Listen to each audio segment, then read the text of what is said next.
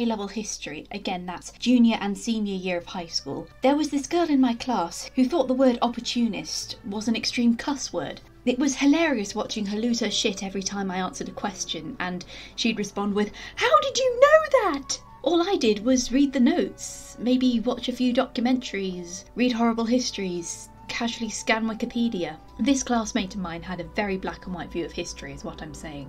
So in year 13 we were studying rebellions in the Tudor era, and boy, when she heard about Anne Boleyn, she just flipped. By then everyone in my year knew that I admired Anne Boleyn, and when this classmate asked our teacher if Anne Boleyn was an opportunist, my teacher said yes, and this classmate proceeded to look at me as if I was associated with a far-right hate group. But here's the thing, opportunism isn't a dirty word.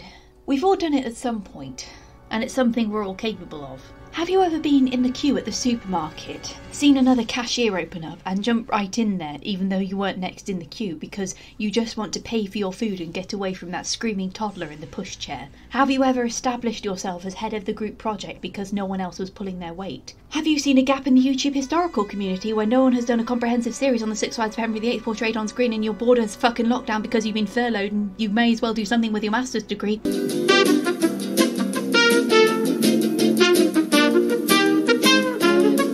Yes, we associate the word opportunistic with the more political and financial oriented, mainly because that kind of career invites the competitive risk taker. But more often than not, when it comes to men, we praise them when that sort of thinking pays off. Look at Thomas Cromwell, started from the bottom, now he's on Tower Hill, but before that he rose from the son of a blacksmith to a drifter in Italy to advisor to Wolsey and then to the king's right hand man, owning titles from Lord Privy Seal to Chancellor of the Exchequer to Earl of Essex. And yet Anne Boleyn also had ambitions. She wanted to introduce Reformation to England, but she was almost universally condemned for everything she did. It's no mystery why the Catholics would vilify her, but in her lesser on-screen adaptations, most of her intelligence is removed and replaced with her wanting to be queen at just cause, teasing Henry with her womanly ways, because she was an opportunistic hussy who wanted the luxurious life of a queen. Look, if Anne wanted a simple life of luxury, it would have been easier to settle for the first gentleman who'd have her.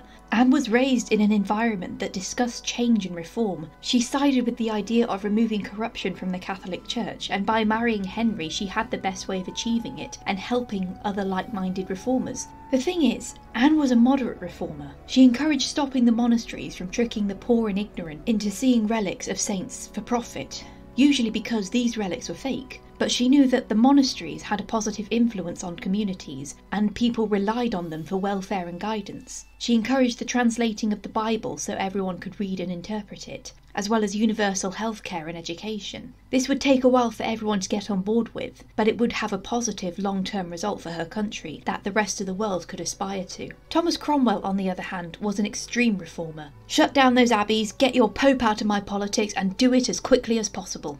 The result left monks and nuns homeless and penniless. A pension was granted to them, but it wasn't nearly enough to live on. Think of it as universal credit. The two of them had an extreme conflict of interest, so when push came to shove, Cromwell exploited Anne's disadvantaged position as a woman and Henry's obsession over having a male heir to get rid of her so he could pursue his own ambitions. Anne's on-screen counterparts regularly show the friends to enemies dynamic between Anne and Cromwell. This is most prominently shown in Wolf Hall because, of course, we're meant to see this through Cromwell's eyes, and because Mark Rylance stares into the distance for every other minute he's on screen, it's pretty obvious who we're meant to side with.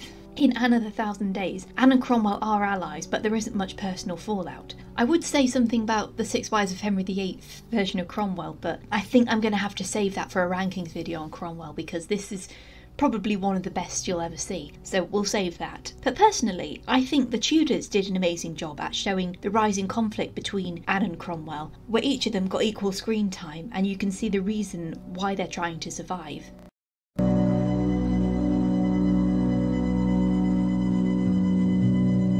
For as long as men have written the history books, women who get even a little bit of power have been classed as sexually immoral seducers. Cleopatra, Catherine the Great, Marie Antoinette, and even Elizabeth I You don't see this dynamic too much post-19th century, mainly because the majority of controversial figures in the 20th century were men, and the only woman who springs to mind has a grave worth dancing on. Plus there's the whole rise of feminism thing, and a surge of female historians and writers telling their side of the story. But before then, there were so few accounts of history by women that sources came from men who were raised on the mindset that women were either dutiful caregivers, subservient to men at all times, or, now how do I put this nicely, le Jezebel. Unfortunately, when a lazy, uninspired or otherwise hack writer puts Anne Boleyn on screen, you can guarantee they'll use this trope, especially if there is another character to make into the Madonna. Sometimes Catherine of Aragon is the Madonna, sometimes Jane Seymour is the Madonna, and of course, Anne's own sister Mary Boleyn is the Madonna. Who's ready for another Philippa Gregory rant? Okay, I am not attacking the person herself, and under no circumstances do I ever condone harassing or bullying someone, but valid critiques that focus solely on the work is okay. In The Other Boleyn Girl, both on-screen adaptations and the book itself, Mary Boleyn is deliberately rewritten so that she is not only the younger sister, but also she never went to France with Mary Tudor the Elder, and her only sexual experience is her husband William Carey, before Henry turns his eye on her. Oh, also, she's meant to be 13 when this happens. So, you specifically made her younger than in your source material? Juliet's age was the only thing you changed? Mary falls head over heels for Henry after being forced by her family to sleep with him a few times, only for Anne to ruin it. Anne is made into this cartoonishly vindictive bitch, hell-bent on luring Henry away from Mary, while Mary is pregnant and unable to sleep with the king. To be fair, Mary was a dirty rotten snitch when she found out about Anne's relationship with Henry Percy. So in this narrative, Mary doesn't have ambitions, doesn't really want anything except to have children and be a mother, which, okay, is not a bad character motive in itself, but by doing basically nothing, she gets rewarded because she stayed in her box. Anne, meanwhile, is an active character. She couldn't marry the guy she wanted. The king was starting to take a fancy to her, and he can't have a son with his wife. Why not take a chance and marry him? And yet, she's punished for being intelligent and for wanting stuff, and it's no coincidence that she is the more sexualised and flirty one. The sexualisation of Anne Boleyn is not so much controversial as it is annoying. There is nothing wrong with having a character who is sexy, or a female character who enjoys sex, but on no account should TNA be a substitution for a personality.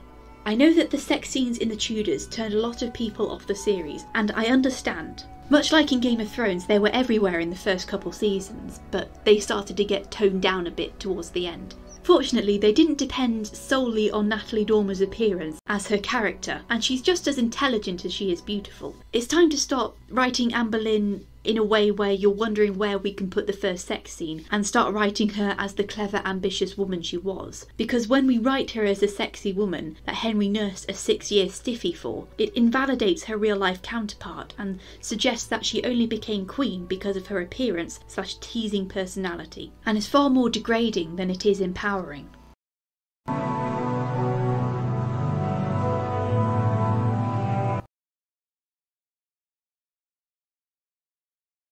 This was the part that I really didn't want to talk about, but I won't have it said that I tread on eggshells here. And really, we need to call out this abominable trope, because it's used far too often as a cheap manipulative tool to be used as a building block and nothing more. In ITV's Henry VIII and 2008's The Other Boleyn Girl, Henry assaults Anne. The former's context is that they're in the heat of an argument and Anne calls him out for his affairs and points out that she can't have a son if he doesn't sleep with her. He responds by forcing himself on her. There's juxtaposition, and then there's your characters arbitrarily being replaced by a completely different person. Not only is it completely random with no build-up, it's completely out of character on Henry's part. The real-life Henry may have been a sociopath, but he was also a hopeless romantic. Why would he spend several long years wooing Anne with love letters and gifts and titles for herself and her family if he was just going to say screw it and do what he does to her the second they have an argument? After that scene, it's never mentioned again, and Henry goes on in the next episode to have all these solemn, weepy moments, and we're meant to feel sorry for him after that. Are you high?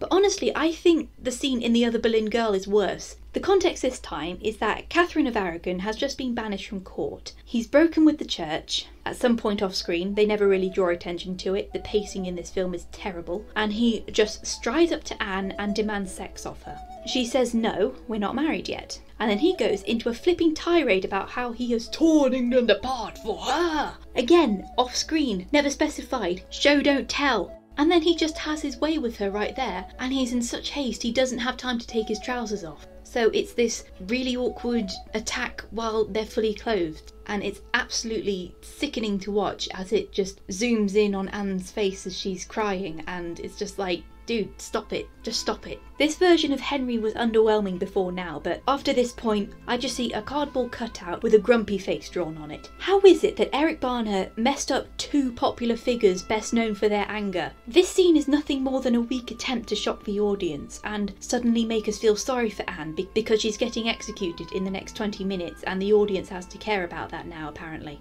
And this is meant to be how Elizabeth was conceived. Again, I ask, if Henry was capable of doing that, what was with all the flirting and the letters and shit? Was it because Anne said no too many times? Did you hurt poor Whittle Henry's feelings? Are you trying to tell me that Anne made him do this? Because that's how you're framing it. And then it has the gall to follow this awful scene with Anne sitting with Mary, and Anne asks Mary what Henry was like with her. Mary tells her he was tender, with a takeaway from that being, oh, I did whatever he wanted and he was fine with me. And now we're meant to feel sorry for Anne for the rest of the movie purely because of that scene. Fucking hell. We don't need a scene like this to vilify Henry. I think the whole cutting off a third of your wives' heads, banishing one to die in poverty, humiliating another, and being 5 minutes away from letting your last wife get burned at the stake is enough. I'm sure he had a good side. Dad, he cut off two of his wives' heads. He didn't just say, oh, you don't really get me anymore, we need to give each other space. He cut off their heads. As any good writer knows, if there is a scene that is completely pointless in the narrative, why is it even there? To shock the audience? That's just low. And showing the act being carried out, or even a segment of it, is reprehensible and insensitive. If you need to put that in to get any kind of reaction, maybe you're just not that good a writer. I've noticed it's mostly male writers who introduce these kinds of scenes into their work. It's a convenient way for them to write a strong female character so they can say, hey look, this happened to her, but look how strong and brave she is now that she's gotten past it. And yeah, this was one of the reasons Game of Thrones lost such a huge amount of traction towards the end, because it just wanted to shock us and not tell a cohesive story anymore, starting with that Ramsay and Sansa story arc. A lot of actresses are also sick of this trope, and it's why Keira Knightley sticks to her period pieces where she plays feminist icons. I'm so sorry to have possibly hurt or offended anyone in this segment, and luckily that is now off my chest. We can move on without it hanging over our heads, but I had to address it because I just wanted to convey my disgust with using this trope and thinking it's a good idea, because it isn't. I'm going to post links to hotlines of assault and for mental health in the description, and I'm going to try and find ones that apply internationally as well as in the UK.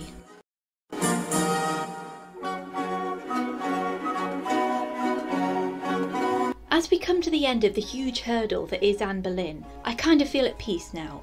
She's the reason I got into loving history.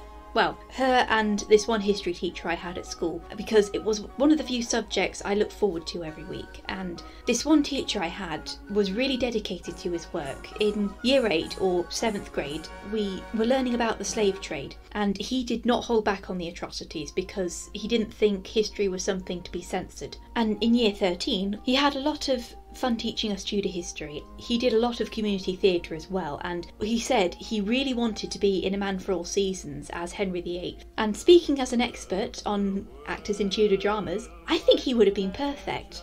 How can I describe him? He was basically like Tim Curry merged with Mark Hamill.